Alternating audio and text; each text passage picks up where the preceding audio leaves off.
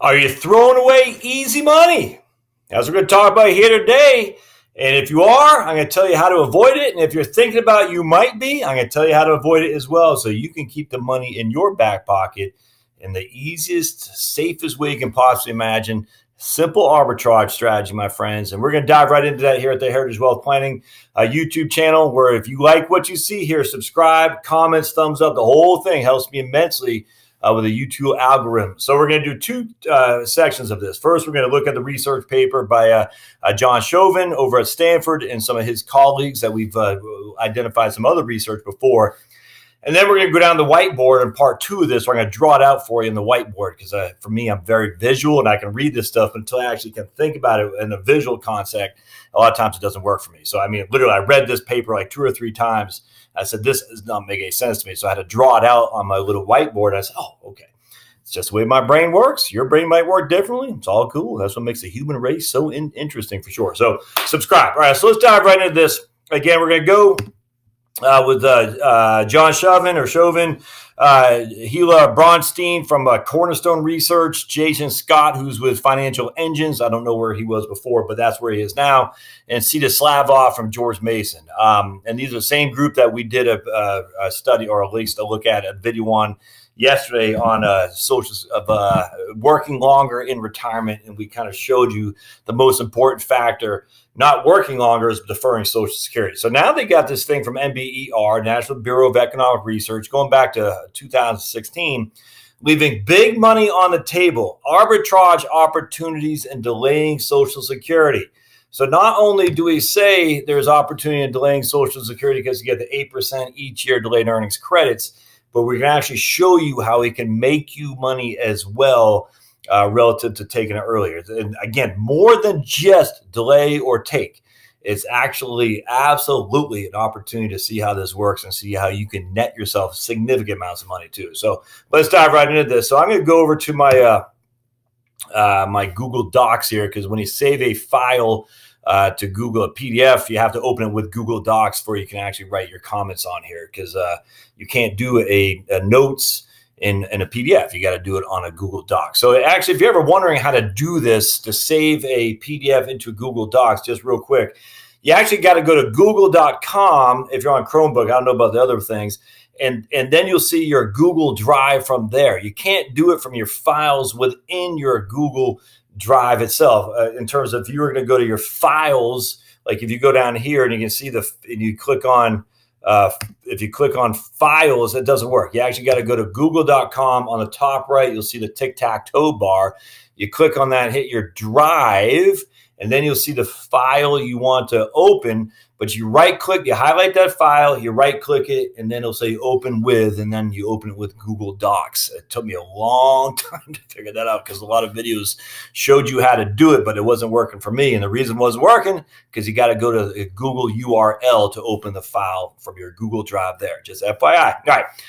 So let's talk about this. For some individuals, delaying Social Security offers a significant arbitrage opportunity because they can defer Social Security and have higher income in all future years.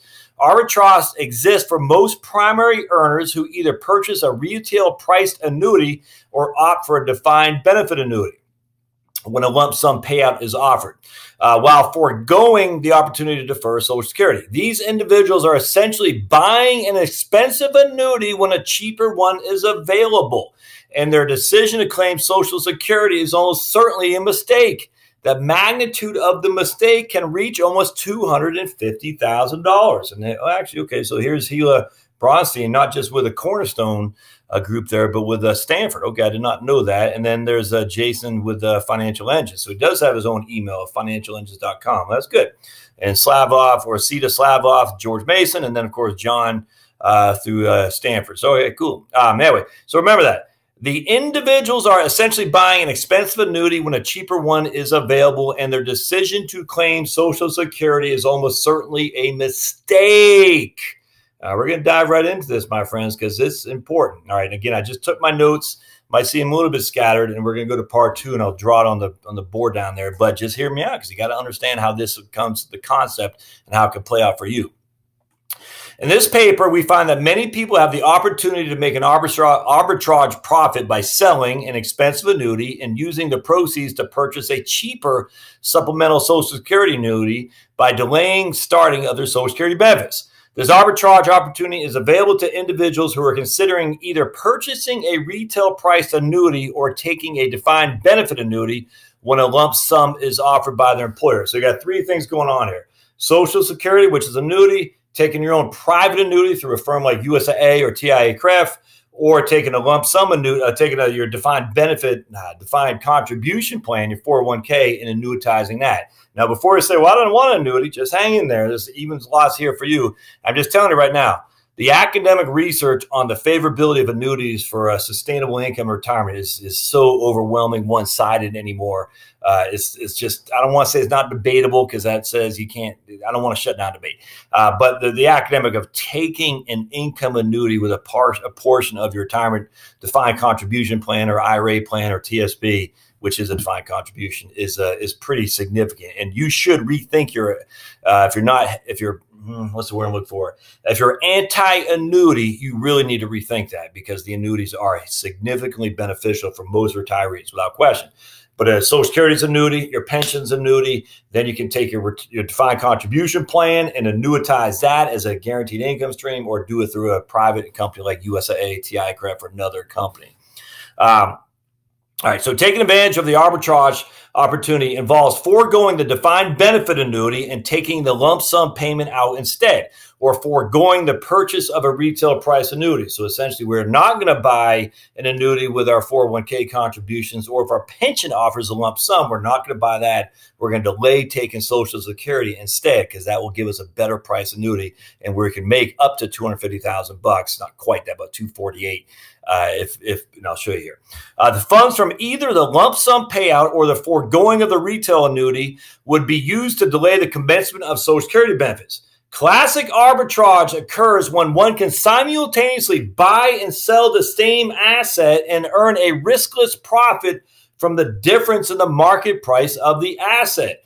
A more general definition of an arbitrage strategy is a strategy whose payout in every state of the world and every period is non-negative, and whose payout in at least one state of the world is strictly positive. Arbitrage opportunities are usually small and fleeting in competitive markets, but this is not necessarily so when prices are set by the government.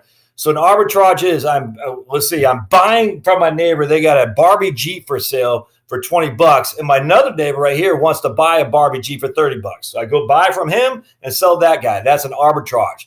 The reason is because the lack of knowledge from this neighbor over here, not knowing that my neighbor over here is wanting to sell his Barbie Jeep for $20. This neighbor doesn't know that. So because of me and the information I possess that guy doesn't have and that guy doesn't have, I can make an arbitrage, a profit on their ignorance. There's just no other way around it. That's an arbitrage example where you're buying and selling something at the same time, but making money off the trade. Such is the case for Social Security index, inflation index annuities, which are priced by the federal government legislation and which coexist with more expensive private annuities. If an individual can strategically plan Social Security claiming so as to achieve an arbitrage profit, but ignores this opportunity, we can confidently say the individual is making a mistake.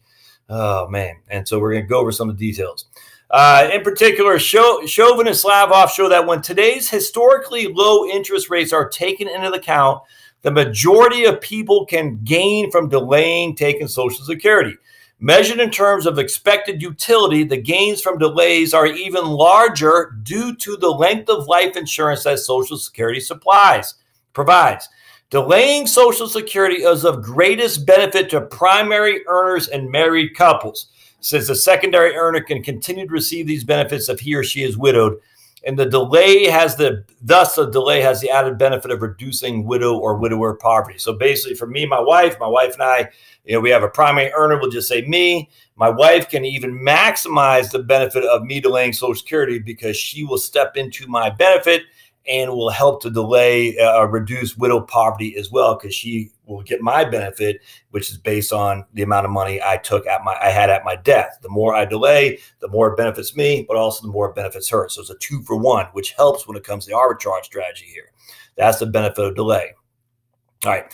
And all of these expected monetary value and expected utility calculations, Social Security deferral reduces income initially. So if you're not taking Social Security, you got to get your money from someplace. This means that deferral does not increase expected utility with individuals with set sufficiently high time discounts or mortality rate risks, or for individuals who face liquidity constraints or have strong bequest motives. So that's the reason not to delay. You think you're going to die early. You want to leave a significant amount of money to your heirs or to your church or whatever it is, because Social Security can't leave to heirs. You can leave to your surviving spouse, but that's it. Can't leave it to your heirs, can't leave it to your church. And on top of that, if you're going to die soon, then you're not going to get much from Social Security. So that's where they say at the end of the day, it doesn't, even though there's an arbitrage, if this is you, it's probably not going to be worth it to try to take advantage of the arbitrage. All right. But for everybody else, there is at all times, it is. Several other studies have also documented situations where individuals appeared before going arbitrage profit, as we talked about here, taking it early as opposed to taking it later to take advantage of the arbitrage. For example, these guys examined data from a set of companies, and document that more than 1/3 of employees aged 59 and a half or older contribute less to their 401k plans than the amount that would maximize the employer-provided matching contribution, despite the fact that they are immediately invested in the matching contribution and can make penalty-free withdrawals. So if you're 59 and a half, you have access to your 401k. If it's fully vested, you're leaving free money on the table. From an economic perspective, you're like, that doesn't make sense. That's not rational to do. Now, I don't know what your situation is. You don't know what my situation. It might be rational to you, but from a pure utility rationalization perspective, like, you got to take advantage of the match. It's free money, and you can get the money out without penalty. Let's see. The magnitude of the foregone income is around $500 per year for the years between age 59 and a half and retirement. And the total arbitrage profit amounts to about $3,200 for those retiring at 66. So you're leaving $3,200 on the table by not maximizing your 401k contributions to take advantage of the max when you're 59 and a half. So that's not a huge amount of money, but hey, it's $3,000. These other people show that more than 1/3 of households could realize tax arbitrage gains from contributing to a tax-deferred retirement account and paying off their mortgage more slowly. These arbitrage gains amount to about $400 per year over the years remaining in the mortgage. At the upper end of the range, if 30 years remain for repayment, the arbitrage gains can reach $15,000. Okay, again, that's pretty good, but that's $500 a year for 30 years. Finally, Lee and Smith show that around half of the individuals in their sample could realize arbitrage gains on an order of $200 to $275 per year by using 401k loans to pay off credit card debt. Who have you heard that from before? Old Josh. Yes, indeed. An upper bound estimate of the total arbitrage profit is about $13,750 over a 50-year time horizon. So not huge amounts of money, but $300 to you or $300 to the bank. I'll take it to me. Compared to these studies, the potential arbitrage gains we find are much larger. For low-income individuals age 69, arbitrage gains can be around $9,000. For individuals with average earnings in their early 60s, the gains are greater than $100,000, and those with high earnings, arbitrage gains can reach $250,000. So nothing else in terms of economic arbitrage that's almost a guarantee comes anywhere near this.